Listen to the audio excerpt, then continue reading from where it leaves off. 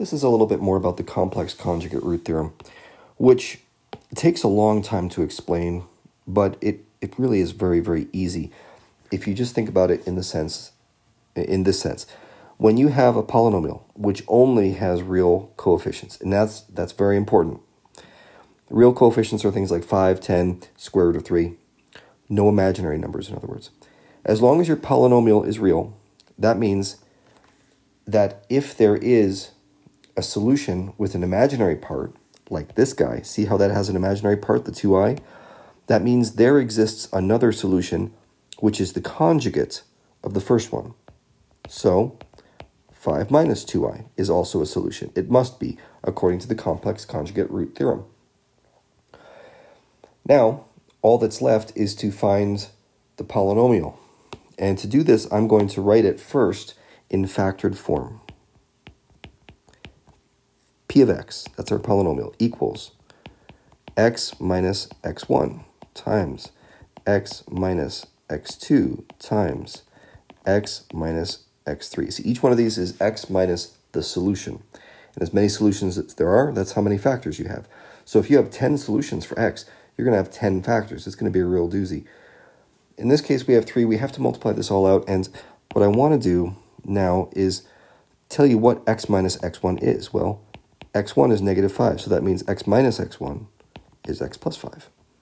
And x minus x2, follow the negative signs, is going to be x minus 5 minus 2i. And x minus x3, x minus 5 plus 2i. All right, that's factored form. If you put this in as your answer right here, it's going to be wrong because it doesn't want factored form. It wants you to go through the exercise of multiplying this out.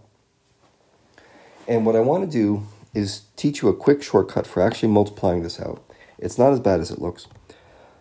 Think about it this way. You can multiply this in any order you want. And what I want to do is first focus on this multiplication right here, because I'm going to tell you there's a trick to making this easy. Look at this, x minus 5, x minus 5, right? Minus 2i plus 2i. Do you see the difference of squares there? The difference of squares has 3 terms in it. There's one of the terms, the x minus 5, and then the 2i is the other one. So here's what it turns into. If you recognize that shortcut. And feel free to pause the video and think about this a little bit.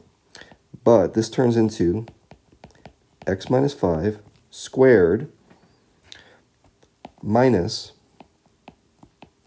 2i squared. This is the difference of squares identity, which basically says, here, I'll write it in a little simpler form.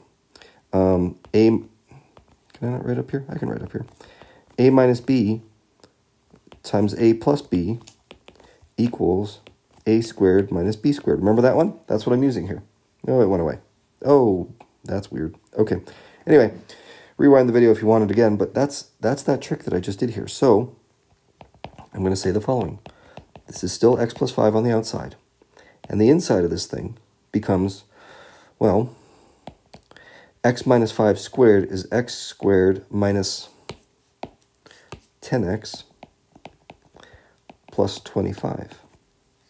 And then I have that minus 2i squared thing, which is minus 4i squared, which, if you remember what I squared is negative 1. So this becomes plus 4. Okay, and now this is x plus 5 times x squared minus 10x plus 29. That's the trick. That got us through this a little quicker than you might have otherwise.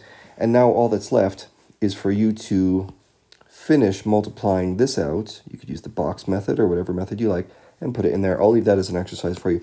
I just want to wrap up with a couple of notes about the complex conjugate root theorem. So here's what I'm talking about right here. Real polynomials might contain imaginary roots, like this one. Okay, there's a root with an imaginary part here. And that doesn't mean the polynomial's not real.